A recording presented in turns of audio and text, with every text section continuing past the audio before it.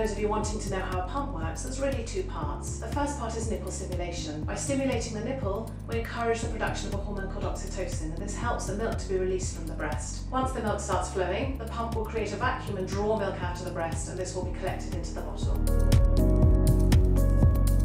Lots of mothers ask me how long to pump for. I usually recommend 15 minutes. Much longer than that and you'll make the nipple and areola quite sore. You can either pump for 15 minutes all in one go, or you can pump for 5 minutes, then have a short pause, and then pump again for another 5 minutes. The important thing is to try different combinations to see what results in more milk being collected. Some people choose to exclusively pump and give their baby breast milk and not breastfeed directly. To do this, you need to pump your breast regularly, and some people will be able to do this by just pumping 4 times in 24 hours. Some people will have to pump as many as 8 times. But also it's important to avoid the breast becoming full and uncomfortable, which might decrease your milk supply. Pumping gives you the flexibility to be able to give your baby a bottle of milk while you're out and about.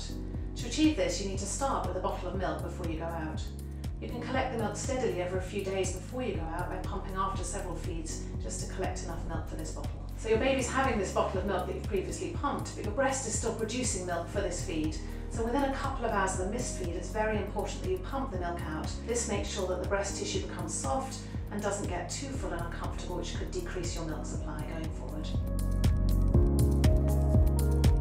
The amount of milk the breast produces varies significantly from woman to woman, so don't be disheartened if your friend's producing much more milk than you are when she pumps. The amount of milk you produce is affected by many different factors, one of which is the time of day. Lots of women get more milk between midnight and midday, so this is a good time to pump. When you last actually pumped or fed the baby will make a difference to how much milk you collect.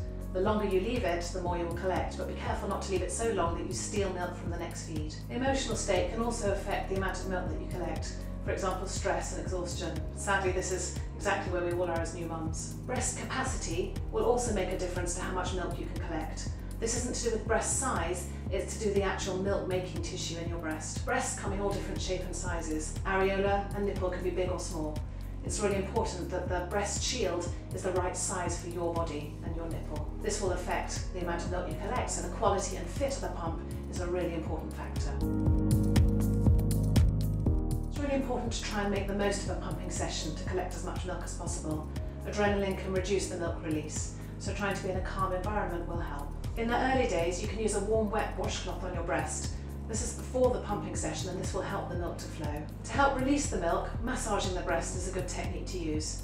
Before you start pumping, massage the breast and then do a little pumping session. You can stop in the middle and do more massaging and then continue to pump the milk. To do a good massage technique, just try different strategies and see if pressing in different areas works. And if you need advice, you can speak to your breastfeeding advisor.